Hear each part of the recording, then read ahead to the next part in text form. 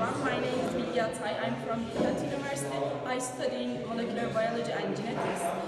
I will perform an experiment for Physics 101 class, and the name of our experiment is change of the friction force dependent on inclined plane's angle.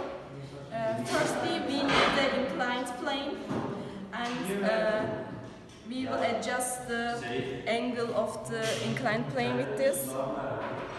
Also, we have a wooden block, and we mark the center of mass, and we have a ruler to measure length of the inclined plane, and also for measure the height of the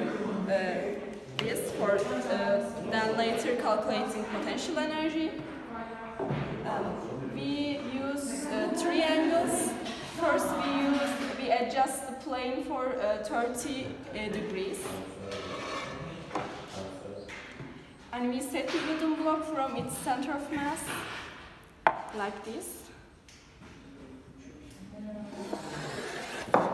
And when the block comes here, we stop our stopwatch and we record the time, and we perform for this angle, perform our experiments for 3 times to make sure.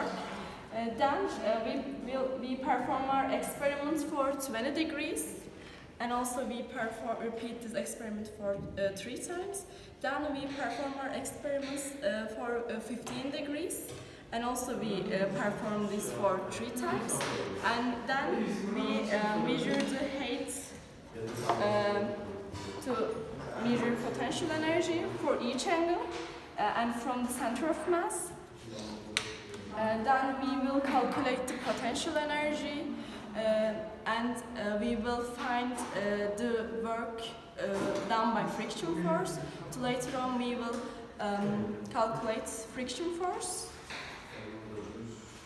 And that's all. Thanks for watching.